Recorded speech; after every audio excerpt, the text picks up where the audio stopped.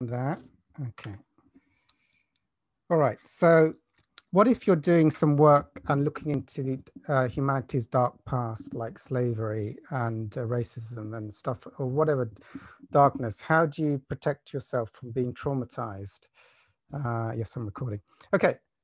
First of all, you know, this world is very, very easy to get programmed and traumatized by, unfortunately. And when you give a lot of attention and you're reading stuff and you're trying to get into it, to keep a good spiritual defense up while you're doing it can be done, but it's not going to be easy. I mean, my general view is if you can avoid reading darkness and difficulty, or at least going in deeply into it, I would avoid it, generally speaking, because I'm not being helpful here. You might be a university professor or studying stuff, but there is a risk, or if I had to do it, like let's say my boss said, look, I want you to um, to give me a PhD thesis on torture and all the different types of torture and witness accounts of what they went through. I go, oh my goodness, or you lose your job. Well, in that case, I might feel that I have to do it. So, like reading witness accounts of torture and horror stories and the belief systems of of various people who like doing that. So I have to get into their mindset. I have to see what they believe. I have to see what the thing. So at the end of that, now how do I not get traumatized and how do I not get full of negative ideas and nightmares? At the end of that, well, it's difficult, but it's doable.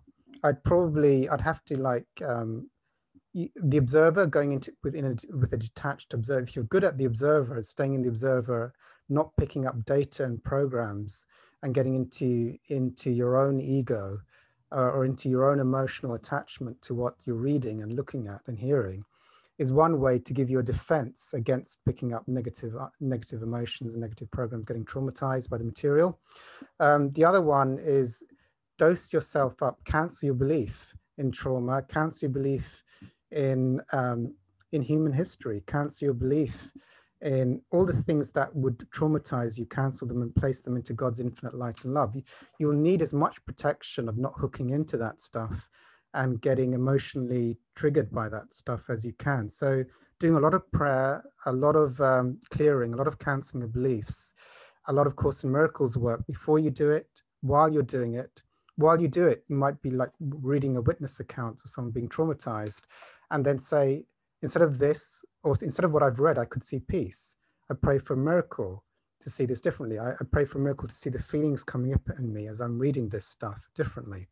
So you want to be constantly bringing God into the equation to keep you safe and not allow you to get, triggered and pick up a lot of belief systems around it. The other thing I've gone into, I don't know what my camera's doing, but never mind. The other thing is to, I'll try and modify that. The other thing is then to do the observer, do the cancelling beliefs, have small doses and take a spiritual break to spiritually top up, make a few phone calls, read the Course in Miracles, read some Hawkins literature, try and let go of all the stuff you just picked up and wash it out of your system. Go back for another small dose. So those are the things are, if you're feeling very disconnected or emotionally triggered, stop and emotionally reconnect and cancel anything you might have picked up. If you get traumatized by the stuff you're doing, then I would actually stop doing it if you can and just take a long spiritual break to take out the feelings and cancel the beliefs around it. Otherwise, if you haven't cleared it fully by the time you go back, you're just going to increase the repressed feelings and negative programming workload.